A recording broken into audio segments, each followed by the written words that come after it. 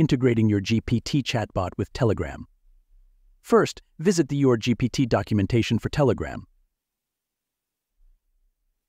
Then, open the Telegram app and tap on Search. Type BotFather. Select the third option from the list.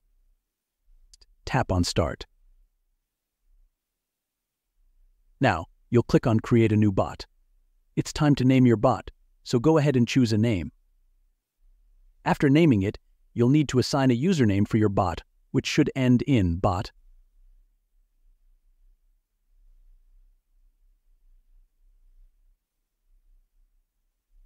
BotFather will then provide you with a bot token. Make sure you copy this bot token carefully. Now go back to your GPT chatbot integration section. Look for the Telegram and click on Connect. Here, you will paste the bot token you just copied. And wait for the integration to be enabled.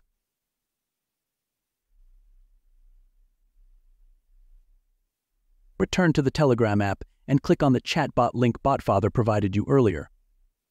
Tap on Start. And there you have it. Telegram bot is working. Thanks for watching. Stay tuned.